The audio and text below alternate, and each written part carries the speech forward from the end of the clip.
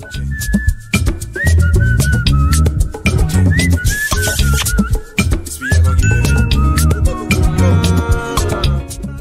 guys, hello, welcome back to my channel. So today I have decided to do a different type of video, bring a different type of video for you guys. It is a video that has been on my heart for the longest, like literally the longest, but I don't know, every time I wanted to make this video, to film this video, I don't know, it just felt like I did not have the exact things, you know, that I wanted to come here and say. So I really took my time, like the longest time, to come here and actually film this video for you guys and just I don't know, just speak my heart out, you know. I don't believe I'm here on YouTube just to talk about beauty and vlogs and all of that, and you guys seeing me doing my life.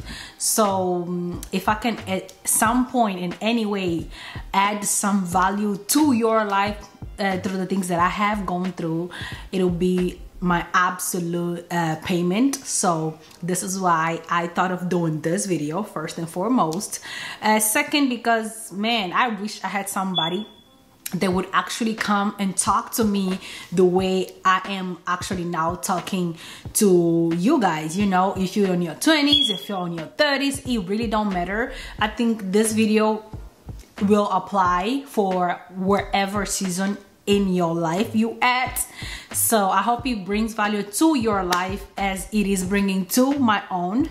So yeah, so without further ado, let's jump into the video.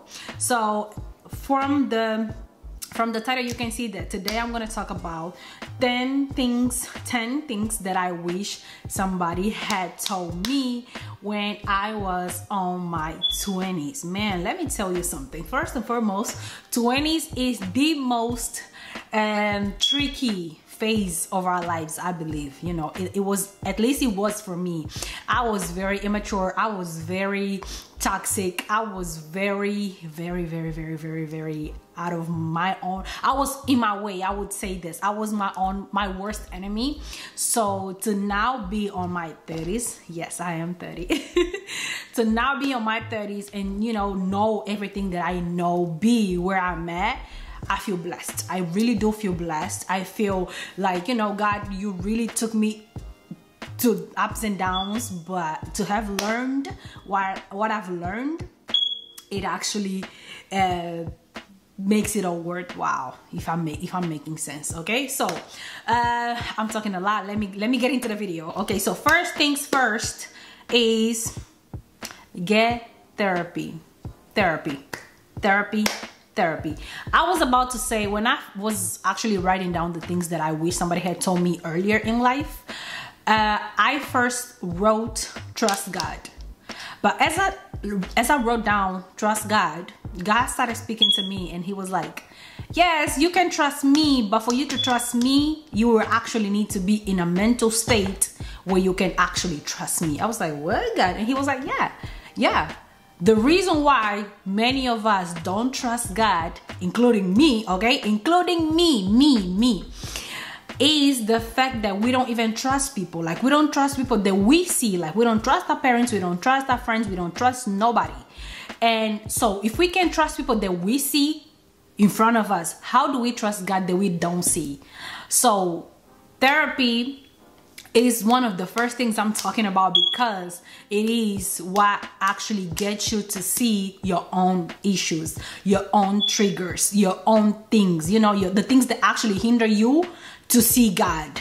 So I was really about to write down trust God, but then I was like, you don't trust God if you don't trust people. You don't trust God if you're not in a healthy state of mind to allow yourself to trust somebody, because trusting somebody is allowing that person to come in and be part of, you know, have access to you, have space around you, you know. So it is very important that we get therapy. Therapy is the strategy that God has given us to be able to trust them. Did I make sense? I hope I did, because this is exactly how I heard it, okay? I'm trying to say it how I heard it. Like, So therapy, like go to therapy, find out why you act the way you act, but why you react to stuff the way you react to stuff. Like, make sure that you can actually get to the bottom of why you are who and how you are. Okay, the second thing, of course, it is trust God. It don't matter it don't matter where you at, especially if you're a Christian. It don't matter where you at. If you don't trust God, you will need to trust God at some point of your life. At some point of your life, you will need to trust God. You will need to trust Jesus. You will.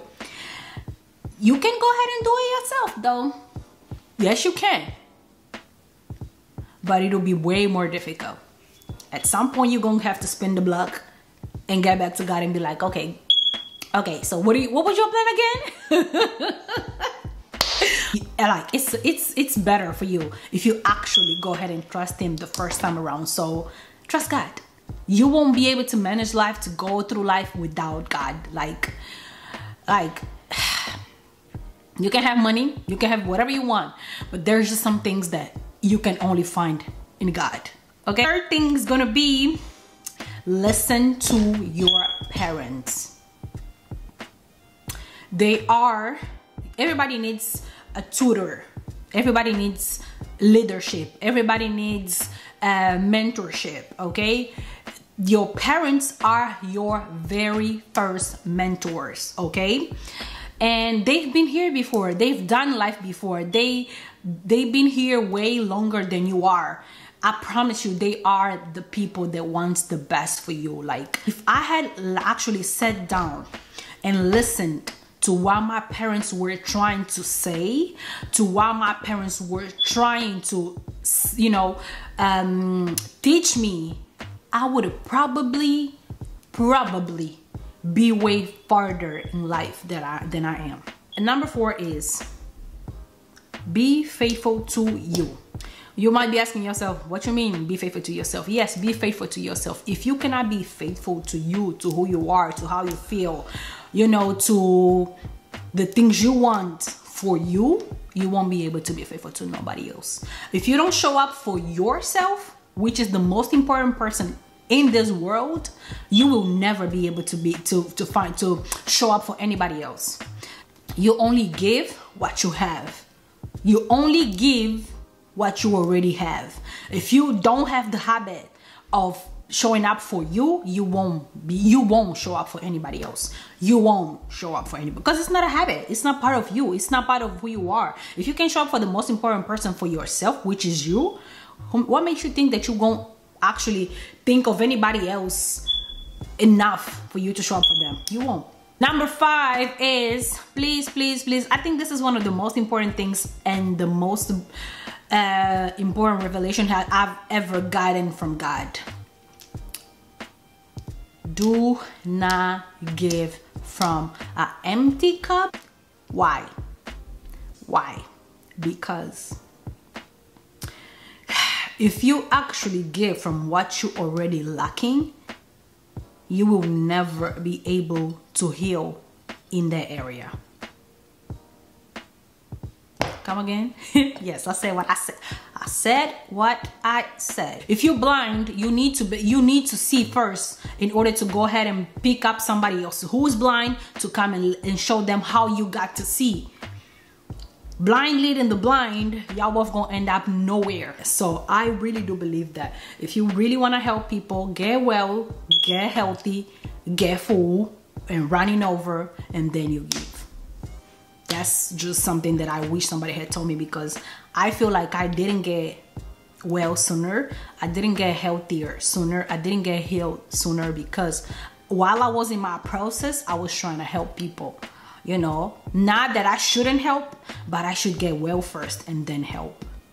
That's one of the things that I feel like if somebody had told me this, like, it's okay for you to trying to figure out this on your own first, and then when you're well, you come back and you pick up the rest of the people so you can actually help in a better way, be more efficient helping. Number 6 is believe in yourself. It doesn't matter if God believes in you. It doesn't matter if other people believe in you. But if you don't believe in yourself, if you don't see yourself correctly and you don't believe in who you are, you will never be able to actually act on it. I've learned that I've learned that change happens here first. If you can change your mindset, that's why I do believe that the devil fights us so hard in our minds, because your first step to change, it's mental.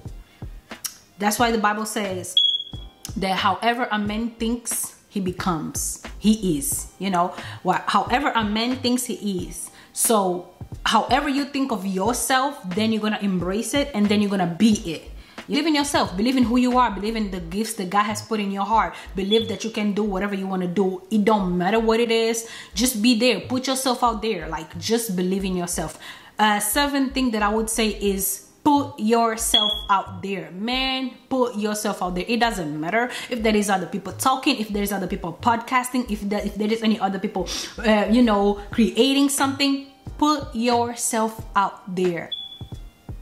People gonna talk about it, good, bad, it don't matter. At some point they're gonna stop talking about it. Just put yourself out there. Number 8 is get comfortable being uncomfortable. Get comfortable being uncomfortable. Every time I felt uncomfortable, I wanted to run, until I discovered that most of the changes that happened in my life happened when I was uncomfortable. Uncomfortable that I couldn't run, I couldn't go anywhere, so I had to stay. And because I was so uncomfortable, that made me change. Get comfortable being uncomfortable. Like this whole storyline that life is comfortable, life it's not comfortable, life it's not easy. Like you will go through stuff that you will be like, what is this? But the ones that survive, the ones that go to the next level are the people that actually learn to be uncomfortable, learn to make decisions under pressure, learn to, be in situations where they would rather not be, but they there. So you know what? Let me handle it. Get comfortable being uncomfortable. You will face things in life that either break or make you, depending on how you manage your need to feel comfortable. Some break or make moments in our lives are defined by how we manage how well we take uncomfortability. Number 9, it's gonna be careful with who you give access to. This is very big for me. Like, I'm not a people person.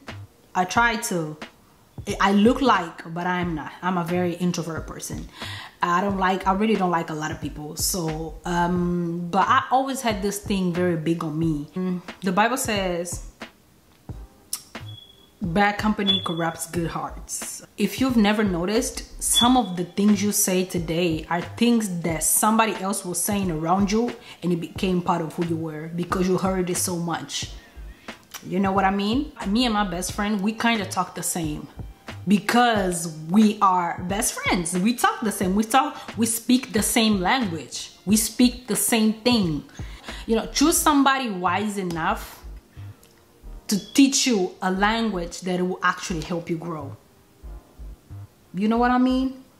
Quality over quantity. I know we are in the era where we want to be, have so many friends, but as you get older, too many friends becomes problem. Like, just brings problems, like problems and problems and problems. Okay, I'm not saying you cannot get to know people. Look, you can know a lot of people, but just make sure that the people that are really your inner circle speak the right language. Because me and my friend, if you listen to both of us, you will actually say they speak the same. Yes, because we talk like we too close to not speak the same language. If you're gonna have people around you, make sure they speak in the right language, because whatever language they speak in, you will soon speak. If they speak in doubt, you will start speaking doubt. If they speak in believing, you will start believing. If they speak in wealth, you will start speaking wealth. If they speak in poverty, you will start speaking poverty. So make sure that whoever you align yourself to, is actually speaking a language that will help you soon. That's another thing. Me and her, I always say that I don't need to translate my spirit to her. Like, she will decode me in minutes. I might sometimes not even say nothing and she'll know exactly what I'm thinking. This is so annoying because she's close enough to know me like that. She close enough to know me like that. So choose wisely. Like, just don't let just anybody be around you. Like, spiritually, mentally, physically, you know, you don't want that type of access to somebody who's gonna come and destroy that, like, and destroy you. So I'm very skeptical with the people that I allow around me. Number 10 is fail. Learn to fail. Learn to be life. Like, this is life. I wish somebody had told me this on my 20s. Like, bro, I had I was so afraid to fail. And I didn't notice that me being afraid to fail made me sometimes not try things that I knew I could succeed at, just because I was so afraid to fail. The thought of failing at it made me not want to try it. So fail. You're gonna fail on your 20s, on your 30s, on your 40s, on your 50s, on your 60s. Bro, fail. Keep on failing. Please do keep on failing. Because if you take out the pressure that society puts on failing, you will actually not be afraid to try stuff. Some of us, we just don't try it because we are afraid to fail. Just like me. Some of us, we just don't do it because we don't want to risk it. Bro, risk it. Life is a risk. Life on itself is a risk. Take the risk. If it does go wrong, then what? Try again. Try again. The worst thing that could happen, really and literally, is you failing. Like, it's a no. It's like, okay, I failed. At least I tried. For me, failure is actually you not trying. If you tried, you're already somewhere. Like, it's never a failure. It's more of a lesson. You know, next time you already know what not to do. And I think, like, at least for me, society had put a pressure on me to be good, to be right, you know, to always have it all together. Bro, I don't have it all together. Man, shoot, I do not have my life together. If there is anything I don't have together, it's my life, okay? I don't know what I'm doing with my life. I don't. Bro, I don't. I wish I knew, but I don't. I don't know what I'm doing with my life. I don't know what's going on. I just keep on trying and failing and keeping back and, you know, getting back up and try again, and that's it. Like, it is important to fail. You know, failure gives us experience, if anything. So yeah, like, learn to fail. And another thing I would say, I think that's the 10th or the 8th or the 7th. I'm confused at this point. Take it easy with yourself. This is your first time trying life, okay? Like, this is your first time trying life. Yes, you can go to therapy. Yes, you can trust God. Yes, you can take care of your mental or your physical or your spiritual. Yes, you can. And still sometimes not understand exactly where you are and what you're doing with your life. And fail, you know, and feel some type of way and feel pressure and like allow yourself to feel, allow yourself to go through the motions, allow yourself to not know everything, to not have to have it all together, you know, to be at your 30s and be like, what am I doing with my life? Like, bro, I don't know what I'm doing with my life. I never in my entire life thought that my 30s was gonna look like this. I had a different scenario in my mind about how I thought my life was gonna turn out. Like, and it's not. Nowhere near what I thought my life was gonna be. And one of the things that really have been on my spirit lately and been making me like just be okay, you know, it's life, is that I've had to learn the hardest way possible to take it easy on myself. Like, there are things in life that are totally outside of my control. It doesn't matter how good I am. It doesn't matter how much I pray. It doesn't matter how much I go to therapy. It doesn't matter how much I do whatever. If I don't take it easy on myself and understand that this is my first time trying life, I will go crazy. I will literally go crazy. So take it easy on yourself. You know, take time to be okay with not being okay. You know, like I normally, what I do for myself is that I just, you know, I allow myself to feel. Like I will give myself, depending on how bad I'm feeling, I will give myself a couple days to just stay here and not be productive and just cry, do whatever I need to do in order to express my feelings, to be honest with myself, to just let it go of myself a little bit. And then I'd be like, okay, baby, you already had your pity party. You know, are we cool with the pity party that we gave ourselves? Okay, cool. Now let's get back up. And this has helped me not go crazy, to be honest with you, because some of us, we don't even stop to cry. We don't even stop to have a pity party. Some of us really do need it. Like, bro, it's nothing wrong with having a pity party, as long as you know that at some point that pity party has to stop, you know, and you have to actually get back up and get back on your shit. Like, that's it. Just take it easy. You don't have to have it all figured out. You know, you don't have to have it all together. You don't have to always be right. You don't always have to gain, you know, to win. Sometimes you're gonna lose. It's part of life. Life will make you understand. If you don't understand that you will lose, you will go around frustrated with losing, with something that is part of life. It is part of life to lose. Like, you will lose.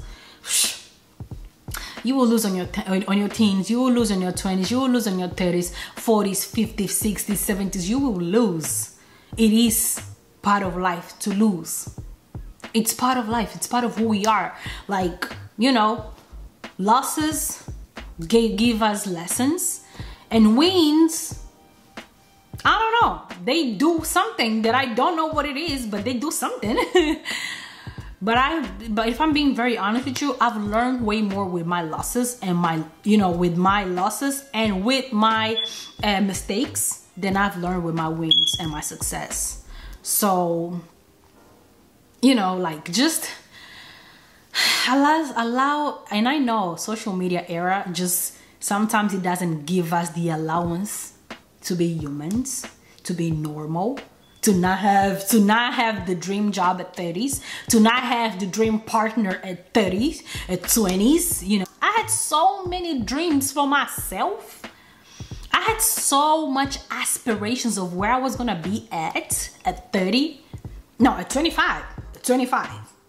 But now I'm 30 and I'm nowhere near whatever I thought I was gonna be at. And that thing frustrated me so freaking much. It frustrated me so freaking much until I made peace with the fact that I have no control. Like, I have no control over what happens, you know, with me. Like, I can plan my ways. I can have my plans, but ultimately it'll be God's plans. Because when you give yourself to Christ, bro, hey, it is His plan. Like, His plans for you are the ones who will remain. That's why a lot of people don't give control and don't allow Him to lead, because if you allow Him to lead, he'll take over.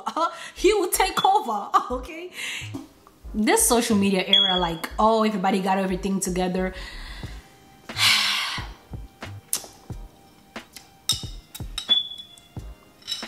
Let me just say this. I hate it. I hate it because mistakes and missteps became a big deal.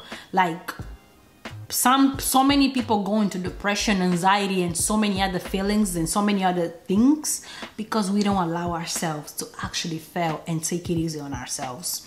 Like, no.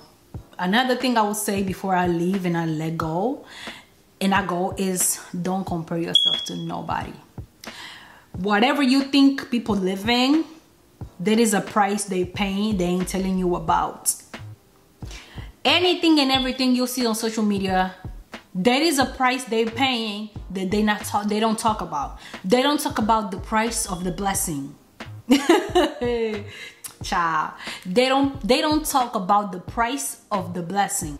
Every blessing has a back part to it. Like, every blessing has a back part that you don't know about. The marriage that you see, that you aspire to have, that is something in it that person, both of them had to give up, that you don't know nothing about. That successful person had to give up things and nights of sleep and things that maybe if they told you to do the same thing they doing, you wouldn't be able to do it. So this comparing thing of social media, I understand. I sometimes feel some type of way. I feel pressured sometimes. You know, it's the, man, we all grew up together. We should be at the same level, but everybody's journey is different. Whatever they're going through, you don't know what they had to go through to be where they at right now. You don't know what they had to give up. You don't know what they have to lose in order to be in that place. You don't know what they have to give in order to be in that place. Some of the people we envy the most, if they told you what they did to be where they are, you would run from it. So live your life. Enjoy where you at. Enjoy the season. Am I saying don't work hard? No, please. I'm the person who always say you gotta work for it, because talent will never be enough. You have to be disciplined. You have to do what you gotta do. You have to work hard in order to get everything you need. The blessing is behind the discipline you keep letting go of, okay? But when you do all you know to do and it still don't work, allow yourself to not know everything, to not having to know everything. I think this is one of the secrets to life, if I'm being very honest. I think that's why I'm staying here for a minute. Like, take it easy on yourself. So I'm gonna finish this video right here. I hope and I pray that some of the stuff that I said here helped you in any way, shape, or form. If you guys do want to share, you know, the points that you guys like the most, please feel free to comment. Don't forget to like this video. Don't forget to subscribe. Of course, you know, help your girl out. If you guys do like this type of videos, please let me know. I will do more of them. And I will see you guys in my next video. Okay? So stay blessed. And please take it easy on yourself. Bye.